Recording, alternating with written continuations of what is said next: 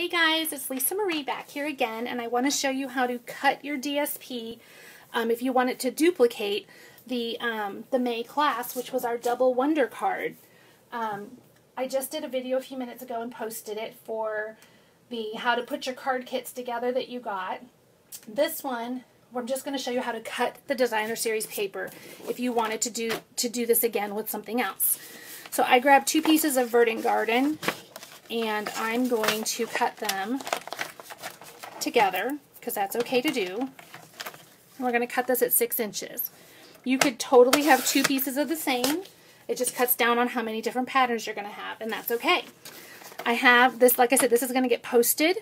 Shannon West actually designed it, and then Julie Davison prepared the instructions, and then you can order from me, Lisa Marie. So there we go. We're going to take these, and this is how you do it. And I think it's important to practice. If you've got some, old designer series paper that, you wouldn't be sad if you messed it up, maybe try it that way first. The instructions are pretty simple. This is the diagram, and you're going to have this one. This section will get cut first, and then this section, and then you'll have that left over. So the first one says cut 4.5 inches off the designer series paper end, which that means turn it long ways.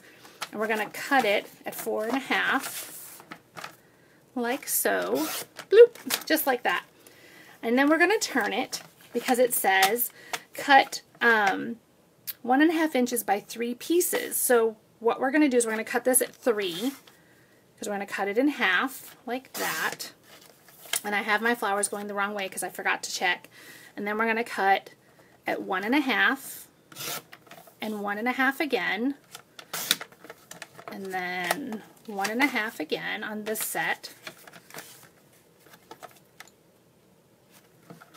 And then we're going to do it again. So that you end up with 12 pieces because you're going to make 4 doing it this way. So you could totally use 1 sheet and then you would just do less cards. And let me show you. Let me pull this out of the way because I think this will help. So this is the one that got layered on white and actually looked like this. It's this layout. So now I'm going to turn this because my flowers are going that way. I'm just going to turn it. We're going to put this guy down here. See what other piece we like. We could do it like that. Oh, I like that one. So I would just layer it out like that. And look, I think it would even be pretty on this. Nope, it needs to be garden green. This is Mossy Meadow. So anyway, that is card number 1. So I cut off 4.5 inches and I made these pieces. All right, so I'm going to set those aside.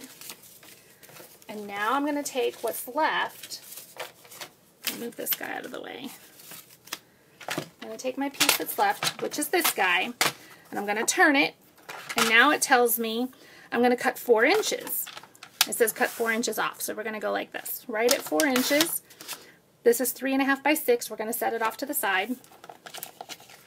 Now this one we're going to turn. I have to look at it. This one it says to cut 3/4 of an inch off, or easier said, line this up at 5 1/4 and cut this off because that takes off 3/4 of an inch.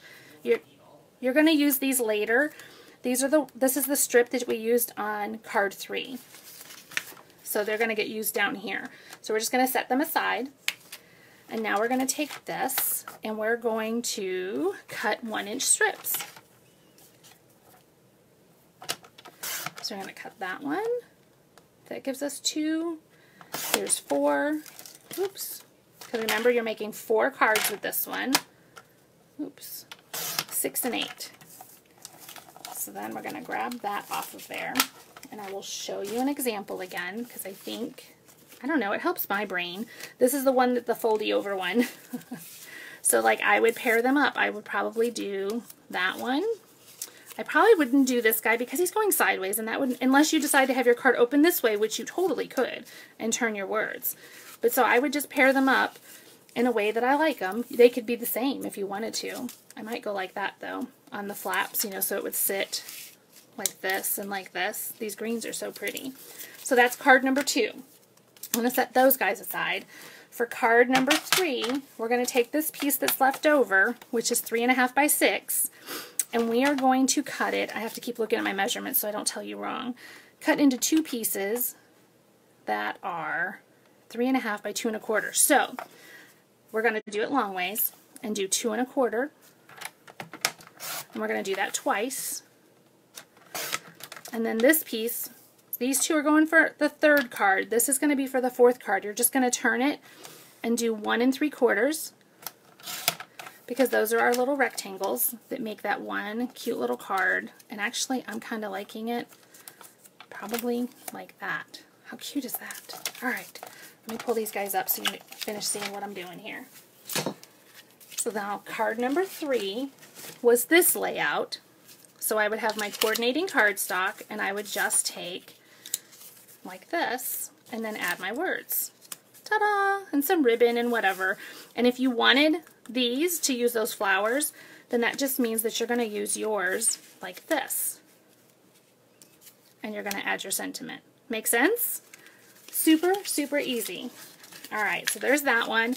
The very last one is you're going to use the little rectangles, and we're going to create the pattern that you want, however you want them. If you want them all like that, if you want to, let's flip this guy, and if we get these flowers, we're going to go like that, so this card would go this way, and then you would add. That's it. That's all you do. Super, super easy. I can't wait to Zoom class with you guys. And like I said, I will get this file posted.